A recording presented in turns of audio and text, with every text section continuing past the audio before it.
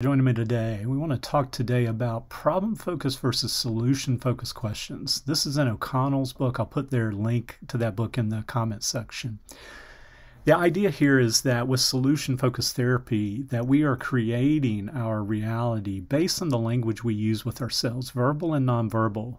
Essentially, the narrative we focus on is what we keep maintaining or creating for ourselves. So the idea with solution focus is let's start edging and thinking more towards change and what we would like instead of what is wrong all the time. Now, clearly there's balance in all of this, and we're going to find out about problems with these questions. Just follow me for a second here. Tell me about your problem focus.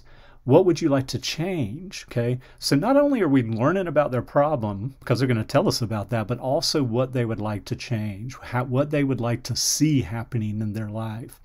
How can I help you? That's a very treatment focus. That's a very power dynamic that the behavioral health professional has the power. The next question, how will you know that this session was helpful today, makes it more collaborative. It puts more, it creates a more equality between the counselor and the client here.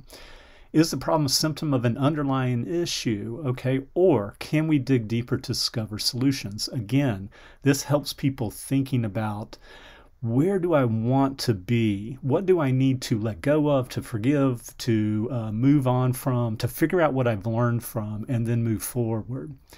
Tell me about your symptoms. Again, problem focused. Tell me about times when your symptoms are less.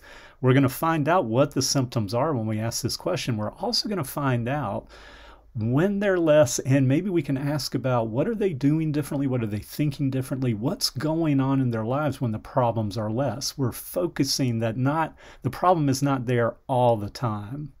Okay. And then last but not least, what childhood and or societal issues exacerbated your problem? The next question here is what childhood or societal events help build your resilience? By asking the solution-focused question here, we find out about the childhood and societal events. It's not like we're saying, hey, we don't want to hear about that. Of course not. That's a great thing about therapy, is just being able to tea kettle the steam out of the situation that you're experiencing. But we do want to frame this as that I bet you have gained some strength just from all the stuff that you've had to go through and so forth. And yes, we'd like to wave a magic wand and make sure that none of this stuff happens again, just all the oppression, inequality, childhood abuse, and so forth. But at the same time, we want to be looking at where do you want to go from here instead of just being mired in the problem 100% of the therapy time. All right, let me know your questions on this, and we will talk to you on the next video. Take good care.